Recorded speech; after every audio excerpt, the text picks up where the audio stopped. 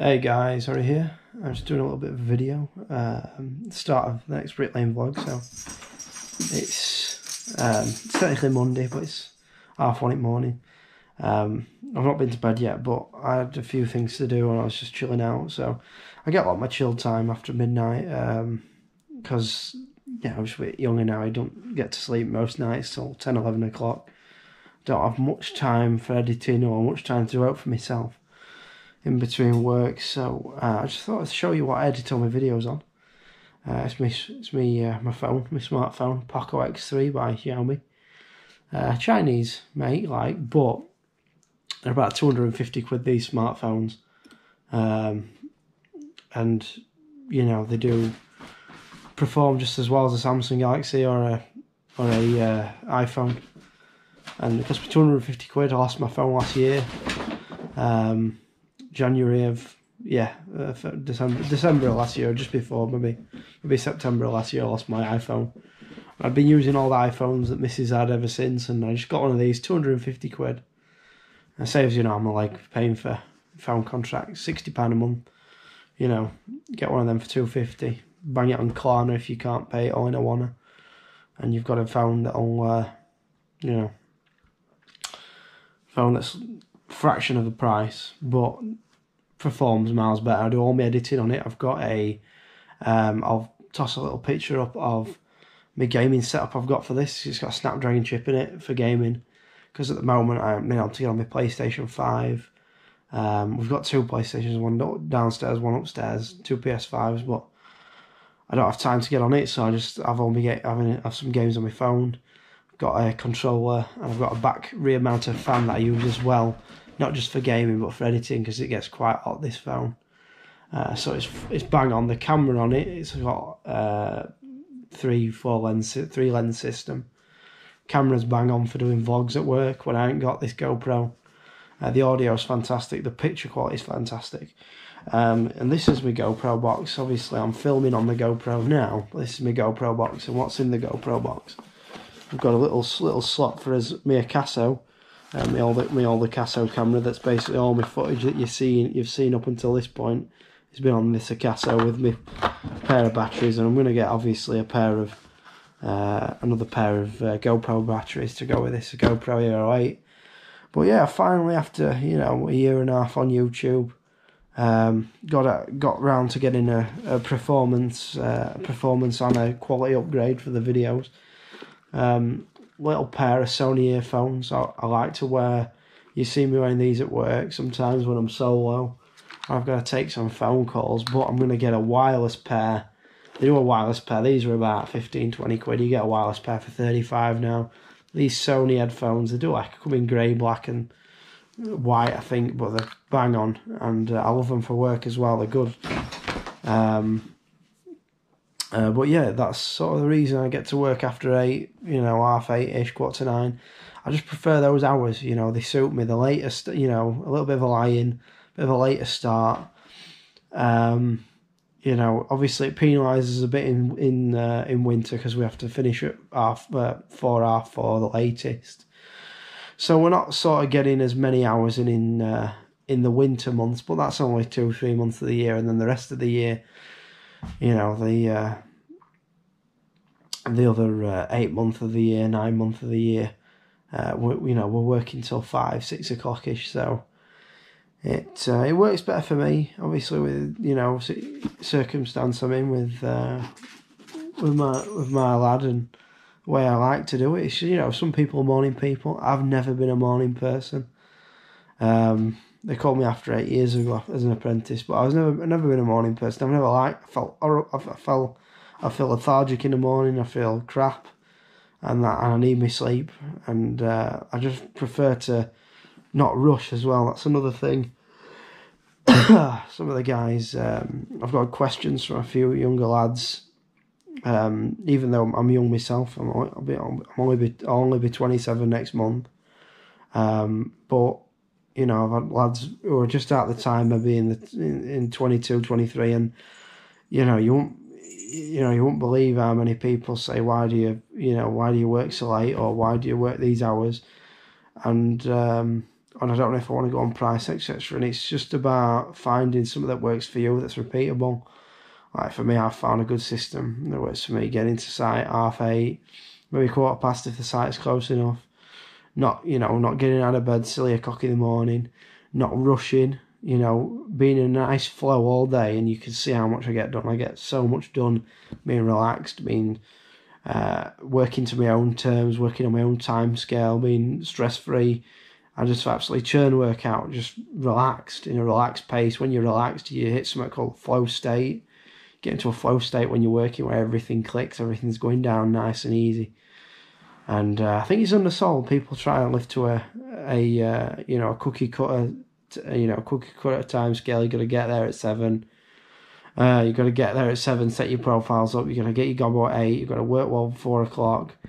You have a half an hour snap here, half an hour snap there. You know, if you're working well 5, or you're working well 6, or you're working well 7, or if you're working well 8, something's going wrong. And at the end of the day, you got to work to your own time. You know what I mean? You work your own hours you want to work. I work 9-hour days sometimes, 10-hour days. Sometimes I work 6 hours, sometimes I work 7. You got to work whatever suits you in your circumstance, and that's something I want to put out to the, you know, not just the younger guys on YouTube, but maybe guys middle-aged. Maybe they fucking rethink the way they want to do things. You know, I know my mate, one of my good mates, he, after seeing what I did, and having a chat and doing the after 8 stuff, he realised that fucking hell, he'd been doing it. He'd been, sort of taking that sort of approach for years, and it'd been working great for him. And there's more people than you think who would get to work a bit later, work to their own time scale. It works for some, it doesn't work for others. But yeah, just something to spread the knowledge out there for everyone, and just to give you guys there's more than one way to go about this. There's more than one way to go about price work, bricklaying, on housing sites. There's more than one way to skin a cat in a sense. But yeah. Anyway, I'm gonna get a nightcap, and I'll see you guys in the morning. And I'll probably not get any footage tomorrow. I'll get a bit on the phone. But we're off on some double garages, another job, clay bricks. About using the 7-inch. Well, I'm always using the 7-inch tile setter now. Pick and dip one at a time. Get some good footage for you guys, because something I'm still mastering. I've pretty much mastered the Connies on with the tile setter, but the clay bricks, because I've not been laying as many of them, because there isn't as many whereabouts where I'm working. It's nice to get on the clay bricks for a bit of change of pace. So, right, guys, sorry for this big long intro, but I'll see you in the next clip. So it's Monday, and I didn't get much sleep last night, but hi ho, we're here. Just on these 2 table lifts, just finishing off the cuts. It's 4:45. Didn't really get started till 10. Just messing about and waiting for table lifts, but yeah. Right, so fast forward, a couple hours from last clip. It's now 6. It took us a bit longer to get that done. We ran out of cuts and whatnot, but fucking is what it is. We didn't have a bad day in the end. 10 well 6. Check it. There we go. We had pretty much a day work day today, but we did that table lift and all the cuts at my side, and then we did the other table lift.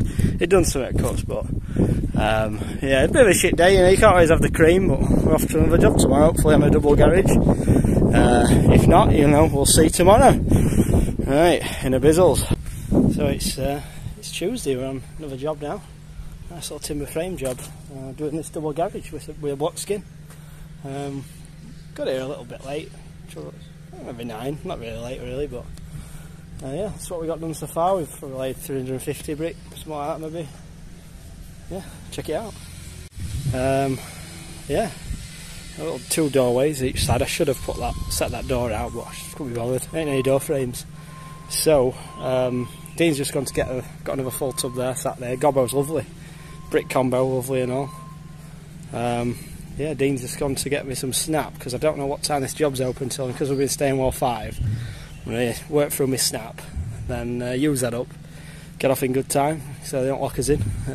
Some sites are funny about it, but yeah, I wait for my snap. It's warm today and I just want to get it done. New DeWalt speaker, top kit. Right, still use it towel setter.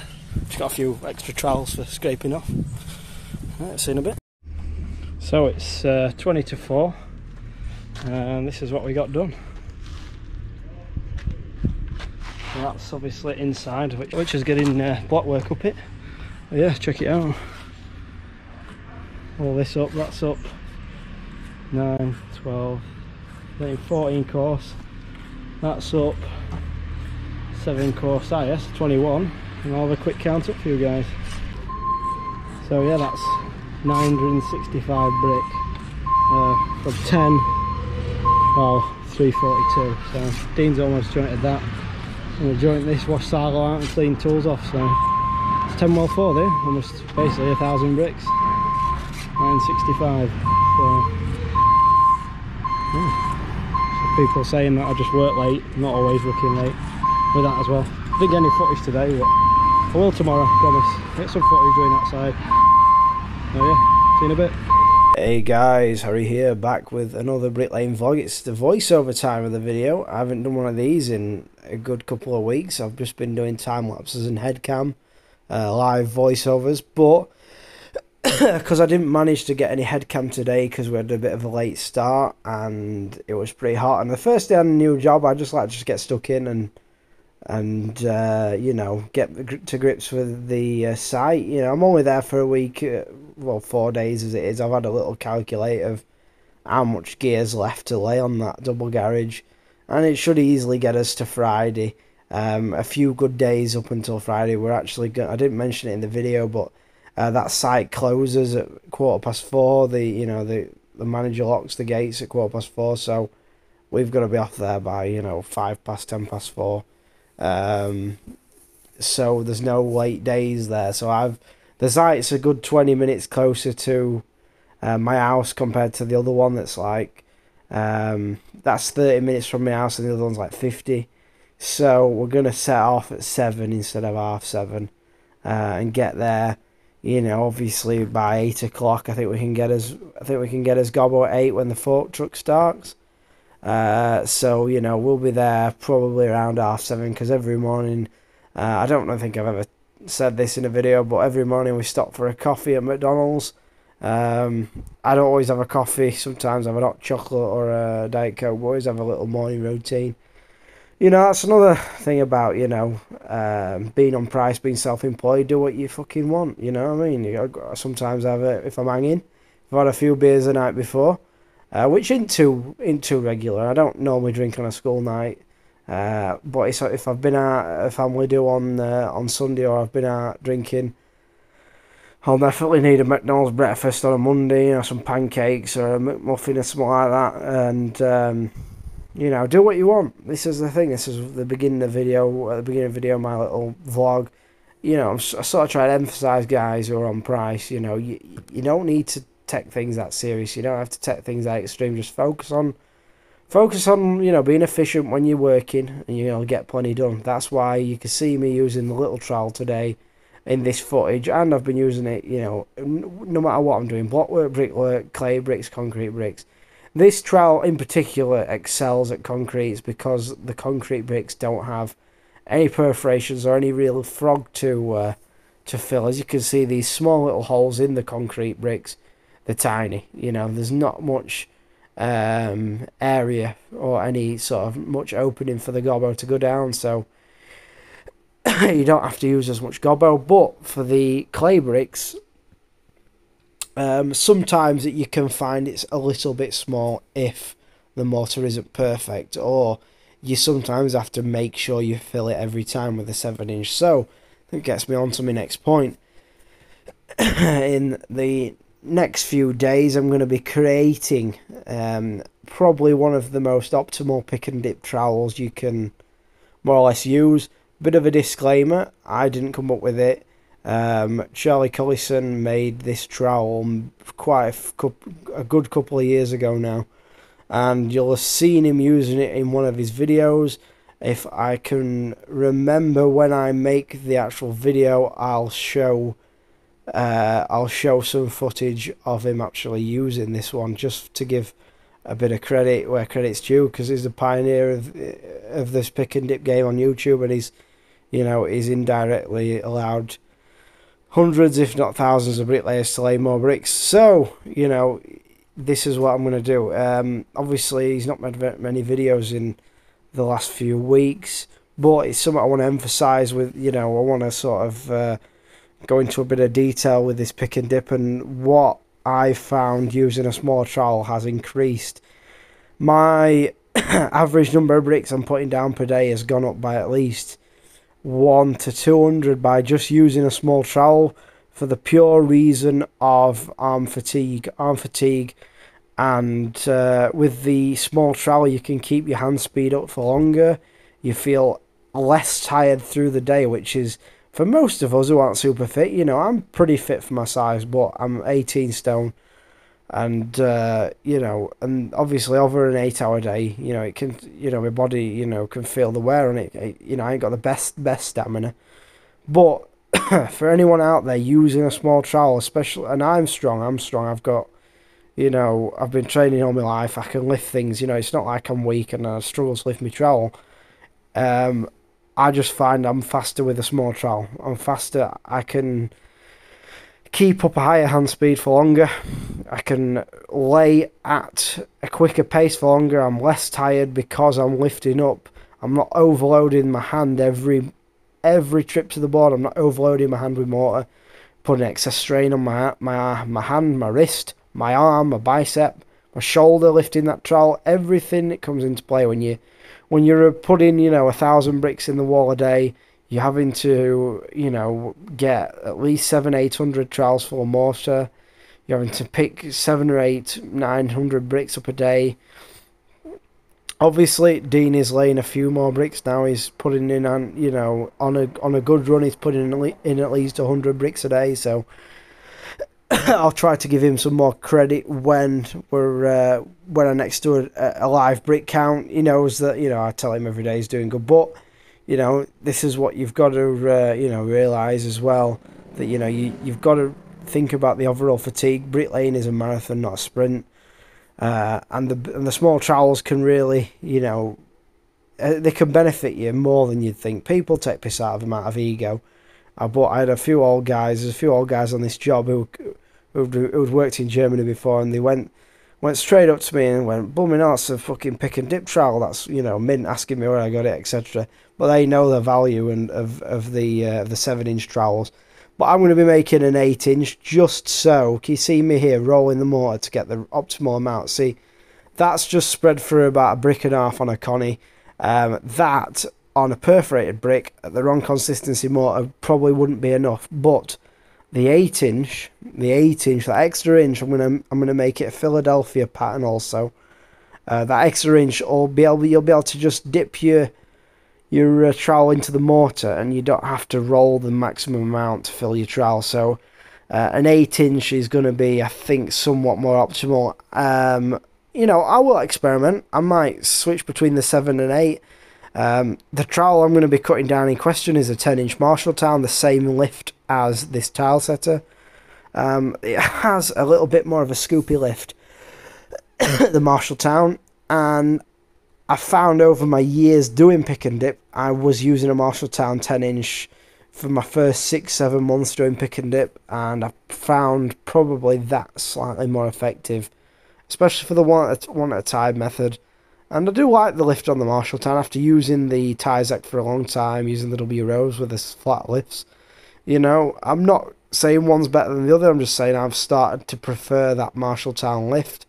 And the trowels are cheap, if you fuck your Marshalltown up, cutting it down, you can get another 10-inch Marshalltown, for like 30 odd quid, Philadelphia, without any issue. There was a big, there's a big concept, bit of a popularisation of the London pattern. It don't matter. I've used London. I've laid more with this tile setting trowel than I've ever laid with a London pattern trowel, and obviously today I broke my PB of 9. Well, I didn't technically. I laid 960 bricks today, but Dean laid some of them, so I didn't technically break my PB. My PB's 950, just me laying, and that was done with a 10-inch Marshalltown Philadelphia pattern. So you can see the benefit straight away, and obviously, you know, each type of work has its own upsides and downsides. Obviously, these garages you've seen in this video are having to be pointed, whereas in the previous footage I didn't have to point the back of that garage. Obviously, you know, when I hit my 950 PB, which I'll still stand today, it still stands. I've still not broke it yet, technically. That 950 was done on a boundary wall that didn't need pointing both sides. It was a 9-inch wall, so you know, the anecdote is there that this trowel is fast. You've seen it. You know, it's more consistent. You're able to lay, you know, higher numbers, you know, more consecutive days. You know, anyone can kill themselves for one day, and then the next day they're fucking absolutely, you know, they lay like 300 bricks as a knackered.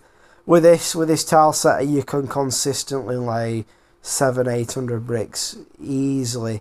Because my old standard, about, you know, before Dean started, if I hit 600 bricks a day, I've done well. Now my new standards, probably at least 7, if not 8. I want to be in the 7 and 800s every day, and if I do more than that, it's a bit of a bonus. But that's the sort of standard I'm expecting of my son, you know, on a regular basis. But you know, if you're doing like table lifts and cuts like I was the other day, you know, you might not even crack 400 or 500. So, you know, you've got to, you've just got to, you know, modulate your output when you can, and the little trowel can, you know, help you do that. So, that's my, you know, my opinion on the small trowels. Obviously, a lot of guys won't agree, but a lot of guys don't agree with pick and dip. But you know, it gives you full joints. It's fast. And the biggest thing people don't want to admit, it's hard to do. When I first started pick and dip, I was laying the same amount of bricks pick and dip as I was traditional, because I was so rubbish at it. And then slowly, week after week after week, I started laying a few more until, you know, I'm laying at least, you know, 50% more pick and dip than I can traditional. Obviously there's certain times, you know, you can lay just as quick traditional as pick and dip, but for ease of use, ease of working, you know, the pick and dip is superior. And it, you know, it's easy. You know, it's easy once you get into a rhythm. So, as well, profiles. I'm gonna have a little touch on profiles again. I'm still using the aluminium box section. I'm still using the you know, the bit of brick band as a spacer, for the pure reason of, you know, you could use a timber clamp, you could use metal stabilizers they sell, but I'm trying to reduce, as I've always said in my previous videos from, you know, over a year ago now, that I like to, you know, use as, you know, carry around as little amount of tools as possible. Obviously, I've upped my tool arsenal over the years. I've got to the point where, you know, I'm carrying around 4 profiles, 6 bins, you know, a few spot boards if I haven't got the opportunity to cut any new ones with my circular saw.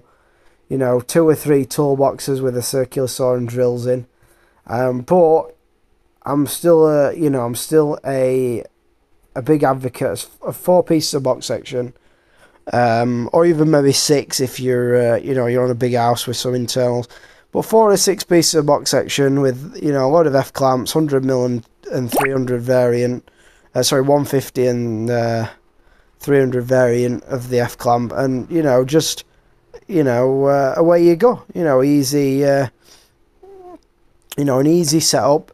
You know, with the brick band spacers on your profiles, you don't need any stabilizers.